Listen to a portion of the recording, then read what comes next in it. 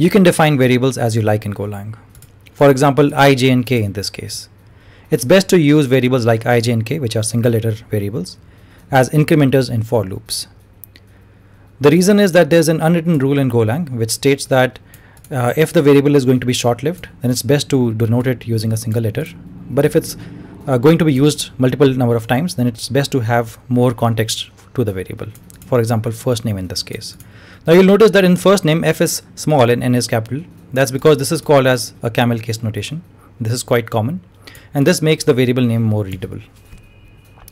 Now if I say here, if I print the value of first name here, then you'll see that it'll say that I, j, and k are declared but not used. So this is a Golang feature which makes sure that you always define a variable when you declare it. So we'll have to output the value of I, j, and k to solve this error.